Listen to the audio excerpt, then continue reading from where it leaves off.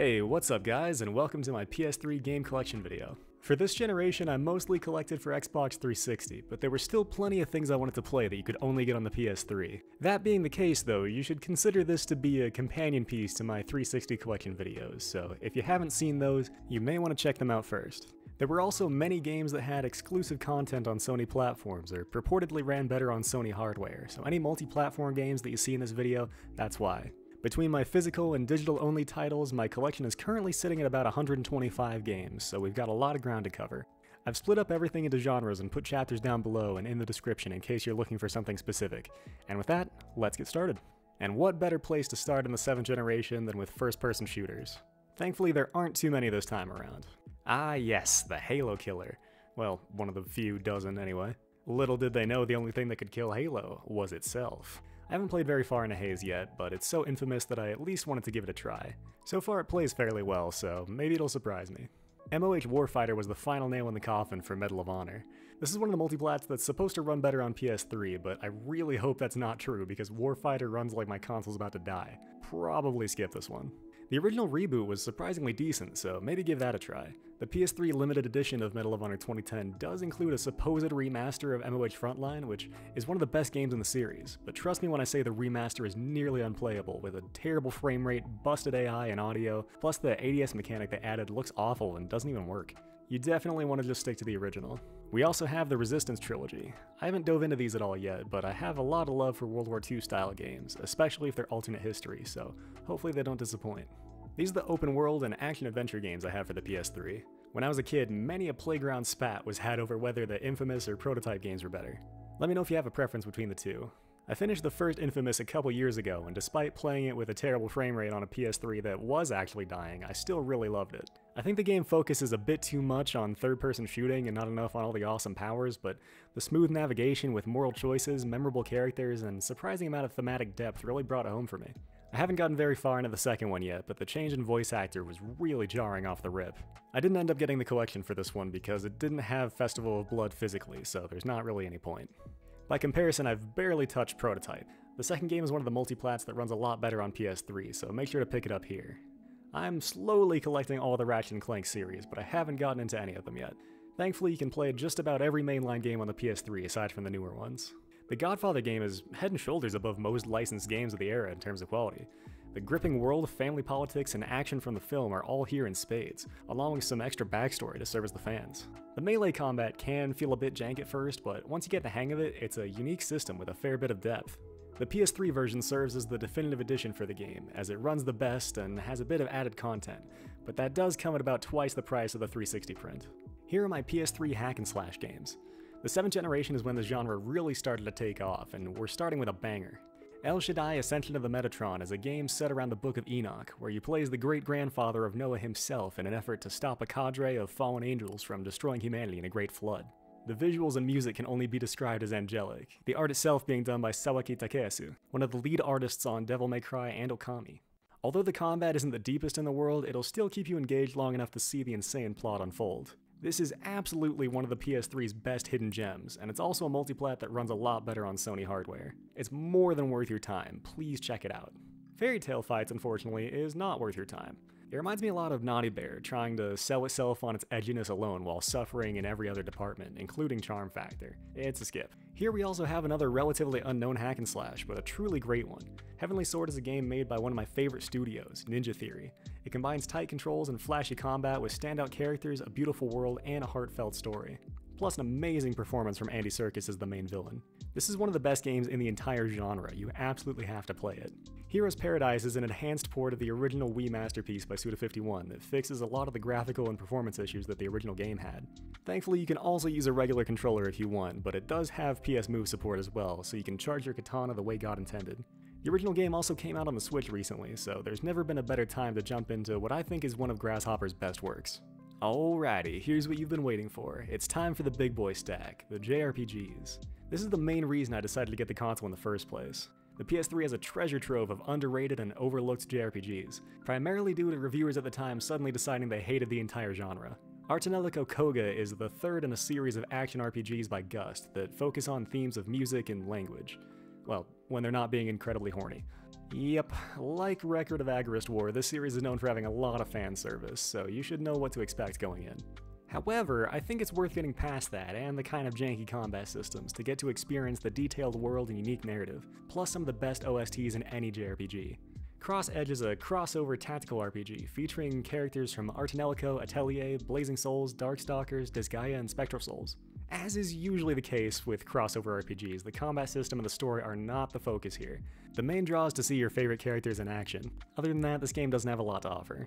Eternal Sonata was one of the games I finished last year and ended up loving. The only thing I found a bit disappointing about this game was the narrative, but everything else from the combat system to the aesthetics and music are excellent. The PS3 version also added increased difficulty, which is something the game sorely needed. I would highly recommend giving Eternal Sonata a shot if you never have. I doubt Folklore needs an introduction for most of you, as it's considered to be one of the best JRPGs of the generation. It's an ARPG set in Ireland, and the story is played from two points of view: a girl trying to find her mother whom she thought was dead, and the editor of an occult magazine who gets caught up in a string of murders, all set to the backdrop of Irish mythology. I can firmly say it's one of the most unique and high-quality JRPGs, or just games in general, that you're likely to find this gen. Lost Dimension was for a long time one of the most expensive games on the console, but thankfully it's slowly been coming down, but it's still my most expensive game on the PS3. This is more or less what would happen if you combined a TRPG with Danganronpa. The game takes place in 5 stages, and when you're not fighting, you're trying to figure out who among us, among y'all? You're trying to figure whom amongst you guys is a traitor and needs to be taught some respect. Something that actually changes on subsequent playthroughs. It's a combo that works really well, retaining the charm and mystique of its inspiration while also having a fleshed out gameplay loop, something that Danganronpa sorely lacked. I haven't played any of the Rune Factory series yet, but this seemed to be the place to jump in because holy crap, just look at the combat. Ditto for Star Ocean. I know this game isn't very well liked by fans of the series, but I still want to make up my own mind about it. The Xillia duology and Grace's F are usually considered some of the best Tales games ever, and some of the best JRPGs of the generation. Even if Xillia's combat might take a bit of getting used to, they're still must-plays. Tears to Tiara 2 is the first time the series of TRPGs/visual novel hybrids have come westward. Granted, the visuals aren't much to look at, but they hide a well-written story and solid combat system. It's worth checking out, I think. The Guided Fate Paradox and its sequel, The Awakened Fate Ultimatum, are both fairly basic roguelike dungeon crawlers. Pretty much their only claim to fame are that they share a universe with Disgaea and have some of the actresses from Muse voicing the main characters. Other than that, they're not considered to be very good games. Time and Eternity tries something really interesting with its 3D rendered backgrounds and 2D animated character sprites, which give the game a really lively and unique feel. Unfortunately, it also happens to be one of, if not the worst JRPG on the console. I would really love to see this style of visuals with a higher budget and in a better game, but it looks like Time and Eternity is going to have the legacy of a failed experiment and nothing more. Trinity Souls of Zil-Ol is a game I got based off of Eric Landon's recommendation, and I think he hit the nail on the head here. It's a little short, and the ARPG combat can definitely get pretty tough, even Soulsian. But you also have a dark fantasy story filled with interesting characters and adult themes that ends up being a real nail-biter. It's definitely a sleeper hit. Next we have the adventure section, starting off with 2 games from Quantic Dream, Beyond Two Souls and Heavy Rain. This is the same developer that more recently made Detroit Become Human, and they're one of the few studios keeping the adventure genre alive. These games, along with their creator David Cage, are nothing if not divisive though. Personally, I'm conflicted. Does Cage deserve a lot of the hate he gets? Sure, but not all of it. I think people take these games way too seriously for their own good, and can't enjoy them for the mostly mindless romps that they're supposed to be. Along with the fact that a lot of the criticism is from supposed hardcore gamers, also known as crybabies, complaining that there's not enough gameplay, though hopefully the community has grown up a bit since his last release. If you're not familiar with Quantic Dream's style of games, you control the characters mostly through choices and QTEs, and the narrative can change drastically depending on how things play out. It's also safe to say that each game has probably been the best looking thing on consoles when they came out. I'm honestly pretty hyped for Star Wars Eclipse, since David is way better than any of the writers Disney has working on Star Wars, outside of Tony Gilroy, of course. Hopefully that turns out well. I have the original releases of these games because, as is often the case with remasters from 7th to 8th gen, they were completely destroyed. Two Souls less so, but it still has issues. Heavy Rain just looks terrible though. Worse lighting and shadows, even lesser textures in a lot of cases. Plus it didn't even include the DLC. Always do your research when it comes to getting a 7th gen remaster, because it's about 50-50 whether they screwed it up or not. I haven't played the Little Big Planet series at all and don't really know anything about them, so I'll have to talk about them at a later date. How can you describe Overlord other than it's basically evil Pikmin? You have a horde of goblins at your command and go around wreaking as much havoc as you can. The gameplay isn't as refined as Pikmin, but I really love the rare game that actually encourages you to be the bad guy. It's a nice change of pace. Puppeteer is thankfully getting a lot more eyes on it in recent years, as it's one of the best hidden gems on the console. You control Kutaro, a puppet who's lost his mind, or at least his head, and has to collect various heads and powers to free his soul and save his world's ruler. The gameplay and art style both combine to create an experience you can't find elsewhere. Amazingly, our third-person shooter category isn't actually that large this time around. Bionic Commando and Earth Defense Force Insect Armageddon are both multiplats that run better on the PS3, so I decided to pick them up over here. Bionic Commando is a reboot of the series that goes all the way back to the NES. The originals were fairly beloved, though they sold quite poorly, and aside from the grappling hook, the 2009 game dropped most everything from its predecessors. It was a cool novelty back in the day when there weren't many other games that had such fluid controls, but nowadays it's probably not worth revisiting. If you've never heard of the EDF series, they're just co-op monster horde shooters, nothing more, nothing less. Not a lot of narrative or gameplay depth, but if you're looking for some cheesy fun with a buddy, then they're a good time. Lair was one of the most high-profile and also one of the most infamous early releases on the PS3. There was a lot of hype behind this game for obvious reasons because, I mean, well, look at it. But it launched in a terrible state with nigh unusable 6-axis controls and poor performance. It's since been patched a lot, and I've heard it's a lot better now, but nothing could save this game's reputation. I haven't gotten around to it yet, so let me know if you've played it recently and what you thought of it. Regrettably, Lair's poor performance would see to the shuttering of Factor 5, the same studio that brought us the brilliant Rogue Squadron games. I covered MGS4 in more detail in my 2022 ranking video, link in the description, but personally I think it's one of the more underrated Metal Gears, especially with how experimental it gets. It's certainly not for everyone, but I still think that you should check it out if you're a hardcore fan of the series like me. I was expecting Sorcery to be a complete piece of crap when I booted it up. It's a game where you play as a wizard and flick around the PlayStation Move to shoot magic out of your wand. Quiet back there? Surprisingly, the controls actually work really well though. I was blown away. I'm excited to get further into it. Dead Souls is a zombie spin-off of the Like a Dragon series that plays kinda like a cross between Dead Rising and House of the Dead. It's one of the more expensive games on the console, and I don't see Sega porting it anytime soon, so I'd pick it up sooner rather than later if you're interested. This is another one of the biggest reasons to get a PS3, the Compilations. Compilation as always meaning anything with 2 or more games on the disc. You saw a lot of great game collections on the PS3, primarily due to it being the first console to use Blu-rays, meaning that there was suddenly a lot of extra space on the disc for goodies. Not every compilation is worth getting though, you want to be careful. Most people know about the infamously terrible Silent Hill HD collection, but I've heard only bad things about the Splinter Cell, Tomb Raider, and Prince of Persia collections as well. Everything else is mostly on point though. The Far Cry comp on PS3 is the only way to get Far Cry 3 Blood Dragon physically. They did not put it on the disc in the 360 version. Thanks to MJR for that info. I have both the God of War collection and the Origins collection, because by including God of War 3 in the God of War saga, they didn't have enough space left for the PSP games, so Chains of Olympus and Ghost of Sparta are just download codes in that edition. They're on the disc in the Origins collection though. It pains me to say, but Eco still hasn't seen another re-release aside from this collection, which remains the best way to play it. I practically haven't stopped thinking about it after playing it last year. It stuck with me more than almost any other game. If you've never played Eco, I really can't recommend it enough, and thankfully due to Shadow of the Colossus receiving a remake, this collection is still very cheap. I played the Killzone trilogy for the first time a couple years ago, and after really enjoying the first game and being excited for where the next 2 would go, 2 and 3 were extreme disappointments. I haven't played Shadowfall or the PSP games yet, so hopefully my opinion of the series improves in the future, but now that Guerrilla has hit it big time with Horizon, it's unlikely we'll ever see another entry in the series. The MGS Legacy Collection is still the best way to play through the entire Metal Gear series. It has every canonical game in the saga aside from Ground Zeroes plus the Phantom Pain. You do need to get a copy that still has the voucher code in it, as MGS1 and VR missions are only digital. Hopefully the Master Collection that's releasing in a few days will make this edition irrelevant, but as of now, with Konami's track record, I'm not convinced. These are 3 of my big blind spots in gaming. I haven't played any Ratchet & Clank, Sly Cooper, or Tales yet. I'm looking to start Tales of Fantasia sometime this year if I can find a PSP copy though. Time Crisis Raising Storm contains the previously released Time Crisis 4 along with 2 new games, Raising Storm and Dead Storm Pirates. You can use a controller, but it also has support for the PlayStation Move and the GunCon 3, named as such because it only works with these 3 games. It's also really hard to find and pretty expensive, but apparently it's a solid piece of hardware as far as non-traditional light guns go. This is easily my favorite light gun series, and I can't wait to play this one once I finally get my hands on the GunCon 3.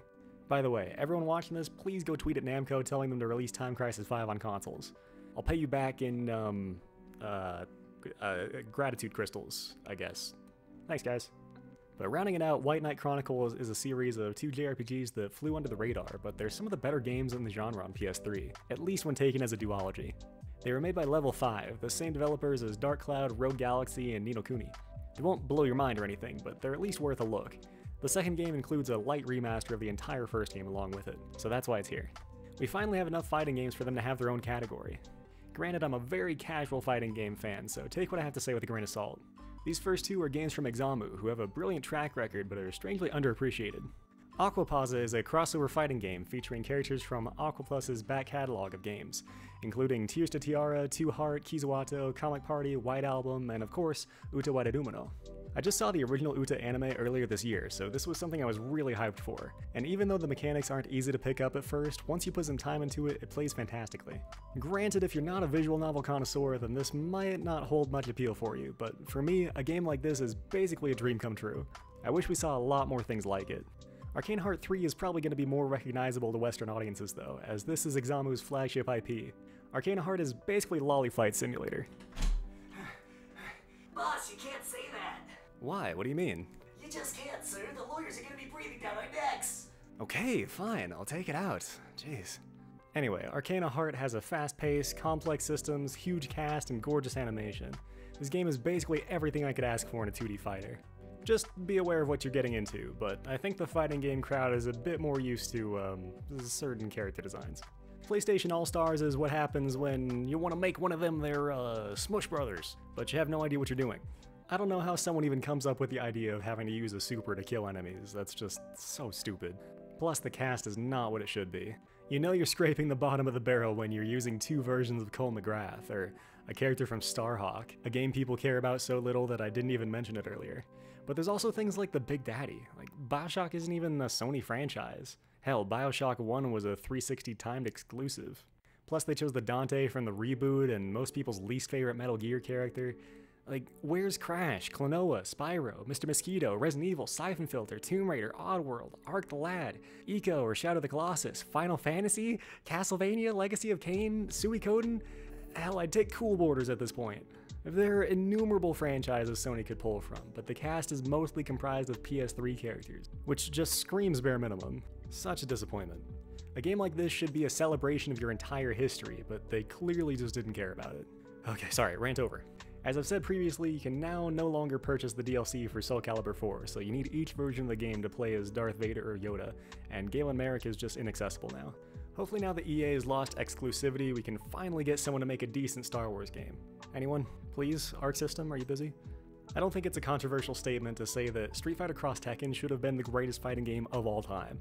A crossover game between the two greatest fighting game series? Sign me up, dude. So of course, they fucked it up. Horrific microtransactions, including a lot of on-disc DLC, you know, back when people used to get mad about being robbed, combined with gameplay that was fundamentally broken on launch made this game fade into obscurity before it could even get off the ground. It's since been patched to fix a lot of its issues, but most people still won't even touch it. Sure, Namco should have been more hands-on with the development, but there's just no reason for Capcom to screw up a fighting game this bad. Lastly, we have Tekken Hybrid, which is a remaster of Tag Tournament 1 with a demo of Tag 2, and also has the Tekken Blood Vengeance movie, which is frankly not very good, but it's still the definitive version of one of the best fighting games ever.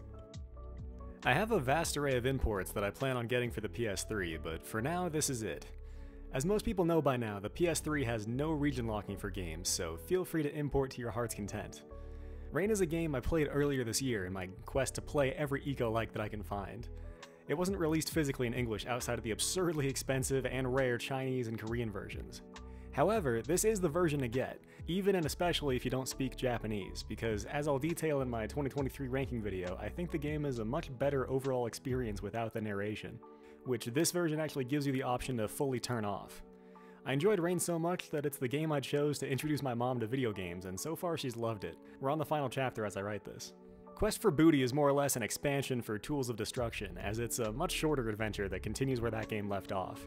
It was included as a download code with Into the Nexus, but it was also released physically in PAL regions. And now it's time for this video's absurdly obscure entry! Short piece Sadanko Skigime's Longest Day was actually developed by Grasshopper, and in addition to the game, it has 4 tie-in anime short films. The game itself is something of a mix between an action platformer and endless runner. I haven't gotten very far into it yet, but as far as uniqueness goes, this one is definitely up there. Siren is also a fairly recondite series, though it's been getting a lot more attention in recent years. This is the final entry in the horror trilogy, but acts as a reimagining of the first game with a slightly rearranged story and better gameplay. In Siren, you sightjack into enemies using their line of sight to try and hide from them. This is one of the only good examples of a pure horror game in the entire generation, and I'd recommend it just for that. But it's also the pinnacle of one of the most truly unnerving horror series ever. I absolutely love these games, and if you've never tried them, this is a great place to start. That said, it was only released in English physically in PAL territories, and it's definitely getting up there in price. Our last category is the miscellaneous games that I didn't have enough of to make their own category for. Primarily shooters, horror, and racing. Child of Eden is a game that almost no one has heard of, and that's a real shame because this is one of the most beautifully trippy games I've ever played. It's a spiritual successor to Rez, made by the same creator, but they really broke the knob off on this one. It's still a rail shooter, but the amazing visuals are cranked up to 11. A friend of mine said it's about as close to a religious experience as you can have with video games, and I'm kind of inclined to agree. I've played both versions of Child of Eden on the Kinect and the PS Move, and unsurprisingly the Move works a lot better, so I kept this one. You can also just play with a controller though. Either way, this game is dirt cheap, but it's one of the most extraordinary games on the console. You have to give it a try. I got Dead Space 2 on PS3 because it runs better and has the spin-off rail shooter Extraction added to the disc. And here we have Deadly Premonition, still the most polarizing horror game ever made, mainly due to IGN's awful takes, in case you thought IGN being dumb was a newer development. If you somehow never heard of it, Deadly Premonition combines the uncanny, surrealist tone from David Lynch's works, in particular Twin Peaks, with the open-world meandering of Shenmue to create an experience all its own. Granted, I don't think it'll appeal to the modern crowd as much now that open-world fatigue is fully set in, but it's still a game that everyone should play at least once. The director's cut added better controls, performance, and PS Move compatibility, which can only make the game more hilarious, plus some extra story tidbits.